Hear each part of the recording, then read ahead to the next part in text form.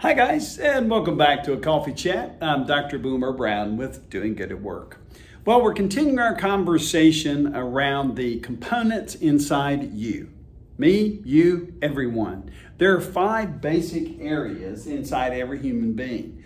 One of those areas is the physical area, the mental area, the emotional area, the social area, and the spiritual area. Those are the 5 parts that we're looking at. And we're looking at these one a month. And every quarter we'll talk about the spiritual component.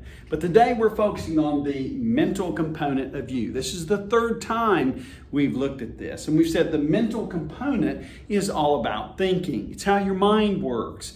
It's how you intake information, whether it's from intentionally intaking something like reading, watching a movie, listening to a podcast, having a conversation with someone, or it's unintentional. It's since birth.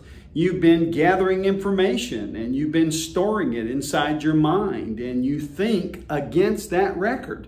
So today I wanted to take a look at the inside components, a simple diagram. The brain is very complicated, but I'm trying to decomplicate it by drawing 3 circles. There's your conscious mind, your subconscious mind, and the 3rd part is your creative subconscious.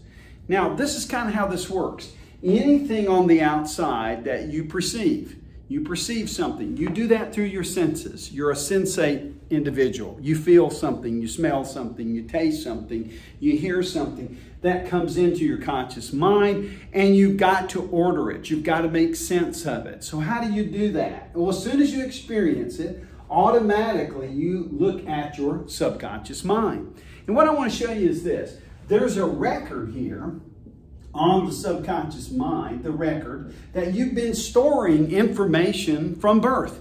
And everything you've ever experienced is on that record. So when you experience something from the outside world, you ask the question, have I ever seen anything like this? And you go to the subconscious mind and you find a record. You find something to make the association and it makes sense. And then you ask the simple question. This happens in a nanosecond. Do I want to participate in this? Do I want to let this in? Do I want to run? Do I want to stay? Whatever the emotion is that comes out of that thought is answered in that question. And it comes back out to your conscious mind and you make a decision. You make a decision. Okay? Last time we talked about the TFA process. You think, you feel, you act. There's always a trigger. Okay? There's always a trigger. There's always a consequence. Now look, the triggers are what happens on the outside world. You need to understand what the triggers are. But you need to understand this too. How you're thinking is that you're looking at that record, and whether it's bad or it's good, it's written on the record. And you will behave in accordance to that unless you think something, feel something, and you stop and you engage the creative subconscious. The creative subconscious is the reprogrammer. You are programmed here, but you can reprogram here. You can change your actions and the consequences by choosing to set up a new script.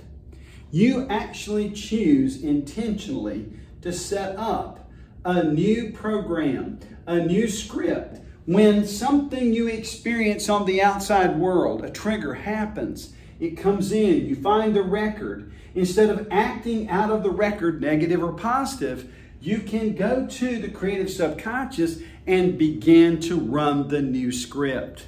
When you run the new script, you override the bad outcomes and you start moving toward the new outcomes. I know that's a lot to think about today. Inside the little document that we sent you is a diagram of this that you can either print out, take a look at, but always remember this. At Doing Good at Work, we're here to help you. We're here to help you become better.